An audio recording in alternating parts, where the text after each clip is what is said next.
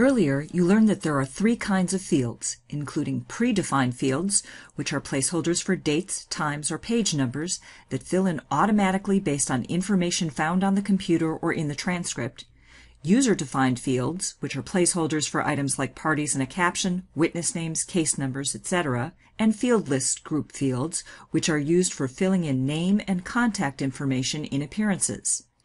In this lesson, you'll learn how to insert field list group fields in an include file. I'll begin by opening the file we worked on during the include files lesson about tables. The last task we performed in that lesson was to create tables to hold the appearances.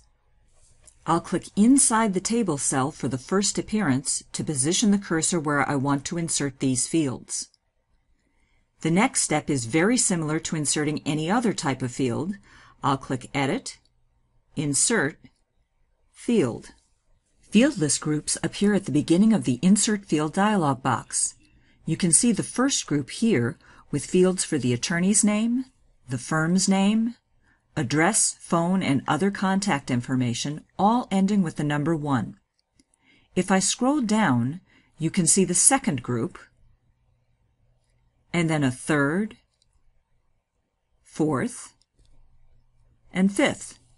If I have more than 5 appearances, I can click Add Next Field List Group to add a 6th group, a 7th, an 8th, as many groups as I need, one group for each appearance.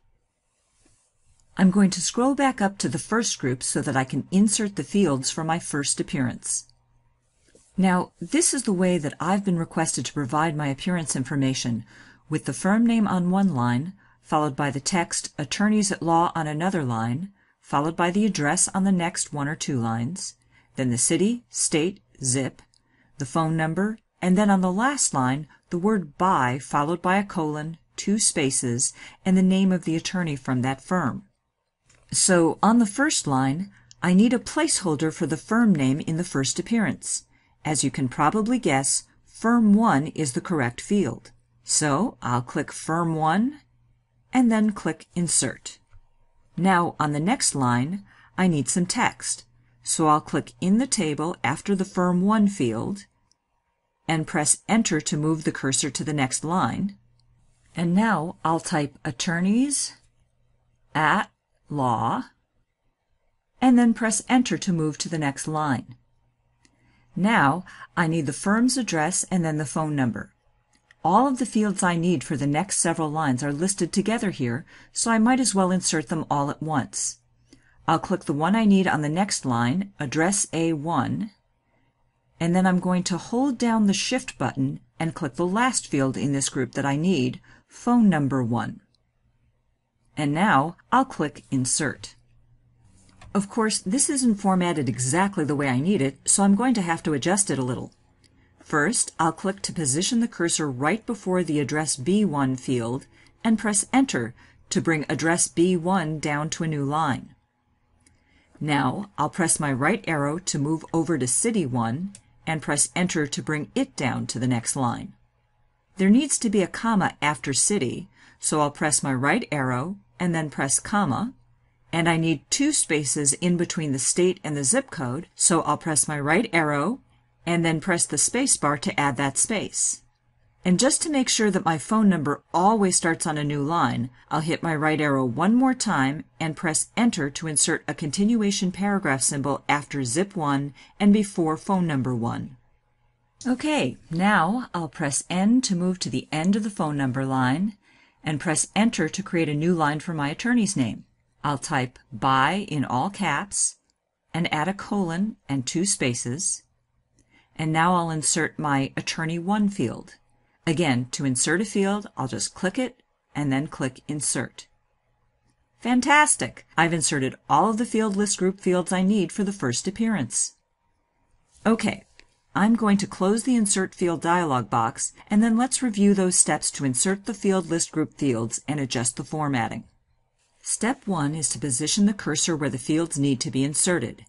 I want to insert the fields for my second appearance in the table under For the Defendant, so I'll click inside that table. Next, I'll open the Insert Field dialog by clicking Edit, Insert, Field. Then I'll select the field or fields I need to insert. I'll start by inserting the Firm To field. Then I'll position the cursor and press Enter to create a new line. I need some text here, so I'll type it. I'll insert the additional fields I need,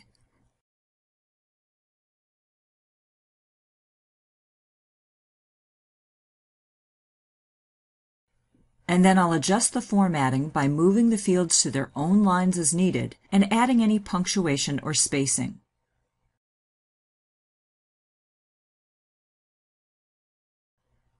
I can continue to add any additional text or fields as needed.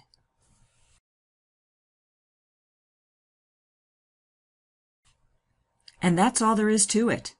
If and when I need to add more appearances either to my include file or within an individual job, all I would do is insert another table and then insert another set of field list group fields, using the exact same steps as I learned in this lesson and in the lesson on tables. Now would be a great time to practice inserting field list group fields. Go into the training user and follow the directions for exercise 5 in the Include Files practice document. Then proceed with the next lesson in order.